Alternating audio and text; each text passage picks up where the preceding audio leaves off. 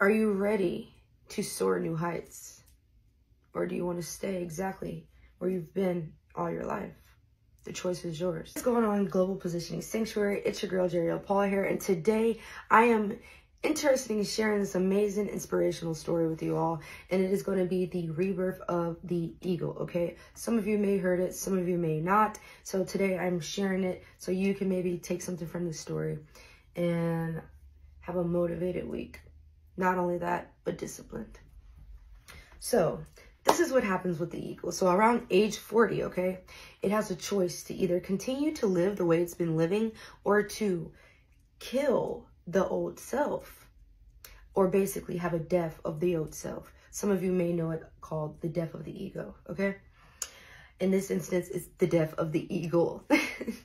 So now this eagle has a choice to remain and live the way it's been living or to renew its life. So we're going to take the renewal, okay? So this is what happens. The eagle breaks his beak off because the beak is now curving in, so it's not that useful. The talons are also doing the same. He breaks those off, pulls them out. And last but not least, his feathers starts to get so heavy, it's hard for him to fly as high as he used to fly, okay? So now, this eagle is beating itself to death on a rock to where it's bleeding out. His feathers are gone. The beak is gone. Talons are gone, okay? Stay with me now. So now he finds a place of hibernation, isolation, to get himself together, mentally, physically, spiritually, all right? As we may know, we have done in our own lives. And now at this point, he's there for about 5 months doing this, okay?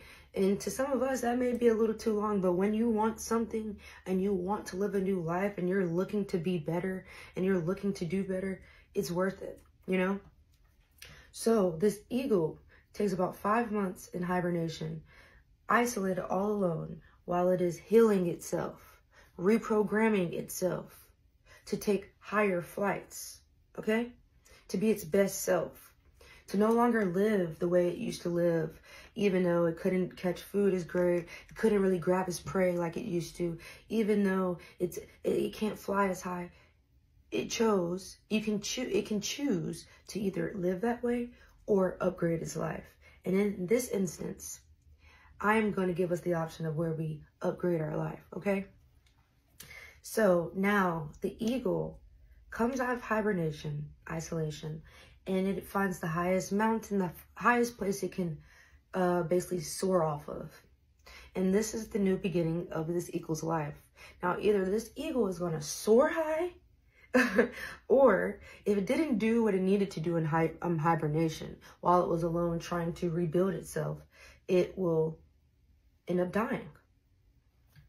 So at this point, these are the options that this eagle has: to either be fearful and not try, or to be fearless and do what it takes to go out there again.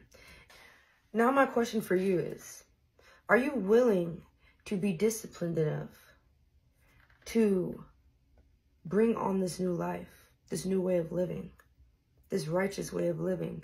Are you willing to do the work so you can be greater than you were yesterday? I love you guys. Be great.